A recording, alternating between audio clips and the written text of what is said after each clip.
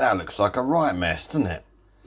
So in there is a packet of noodles, spicy. And then I thought, oh, I need some vitamins and minerals and I need some oily fish. So I put a scoop of Huel in there, sweet and sour. And that looks like suspiciously like dog turd is actually mackerel in jerk sauce flavour. So let's cook it up and see if I can make it look nicer than it looks right now.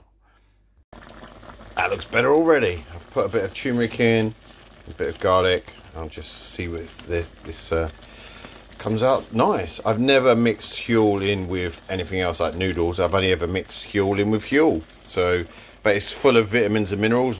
That doesn't look too bad at all, does it? 2 minutes. And I just wanted something quick and easy.